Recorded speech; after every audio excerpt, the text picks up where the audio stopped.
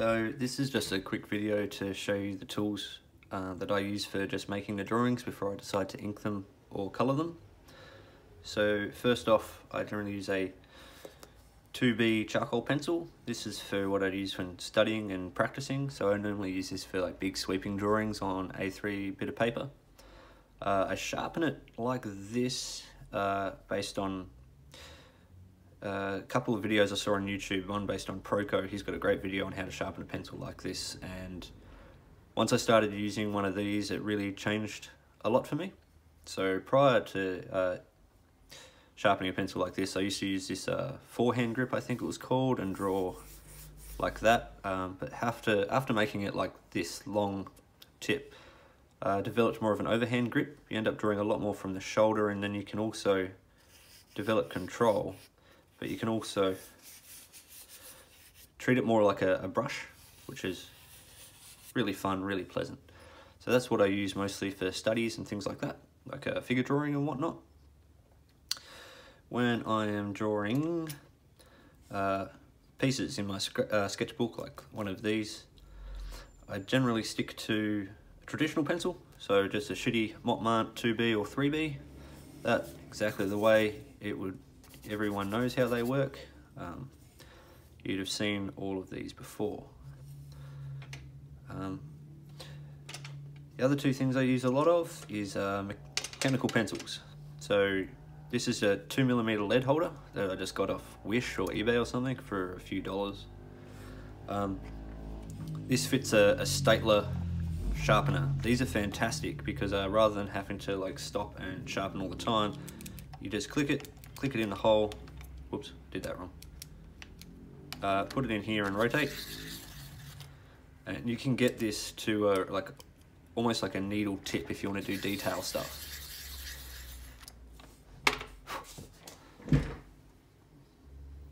So that's really cool.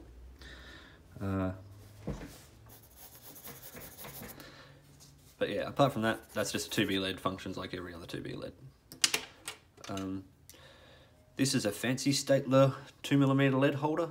In this I have like a red waxy crayon-like lead that I got off the internet.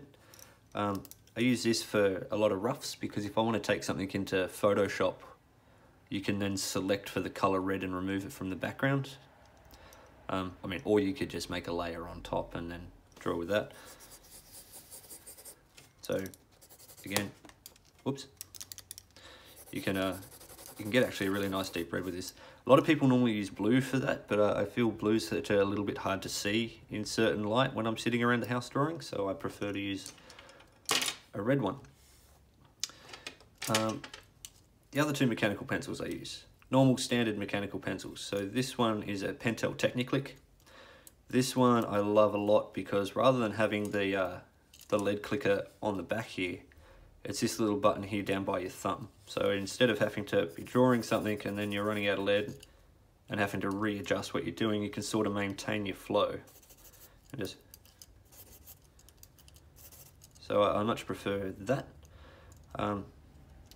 This one is also really cool. It's a Kuru Toga by Uniball, I think they are. This unfortunately does have the clicker all the way up here on the back, but it does have this other really cool feature in that down here in this part of the pencil, it has a ratchet mechanism. So every time you touch that, it rotates around its axis a little bit so you don't blunt the pencil as frequently. So this is really good for handwriting and such. If you're going to keep it on its side and keep pressure on, then it will blunt. But I'll see if you can see up in here. The lighting's not very good, sorry. No, you can't see it. Never mind. But I mean, if you Google it, it'll show you how the ratchet mechanism works.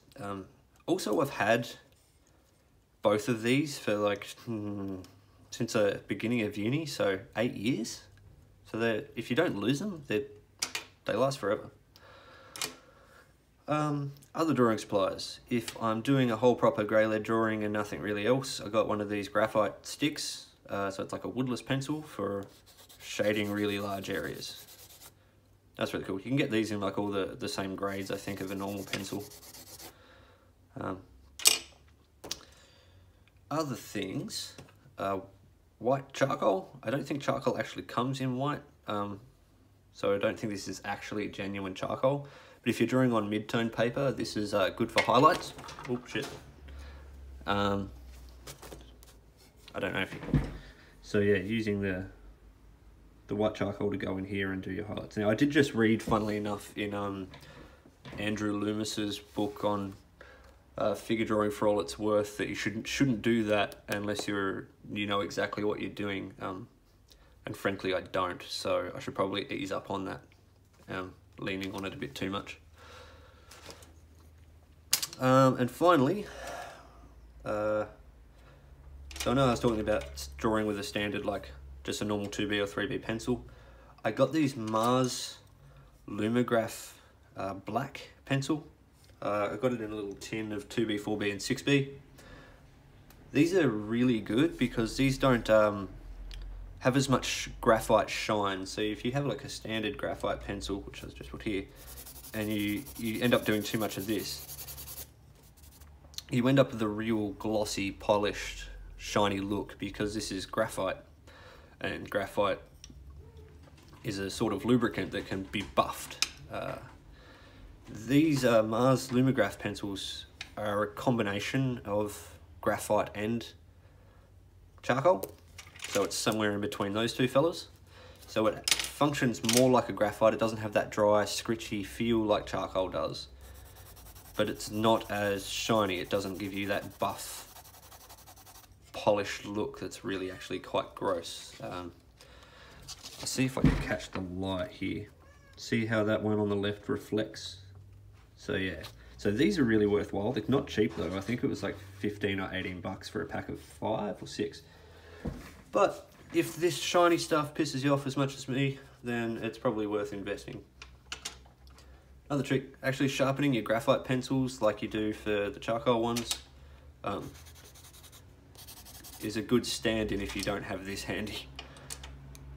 Anyway, that's everything I use to draw. Not that you need anything fancy. I mean, here I've got a Kino pencil that I nicked from the pub that I used for a good long while, and it did the trick. I mean, it's just like a HB.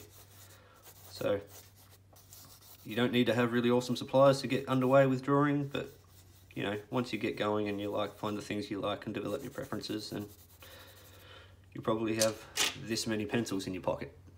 All right, thank you for watching.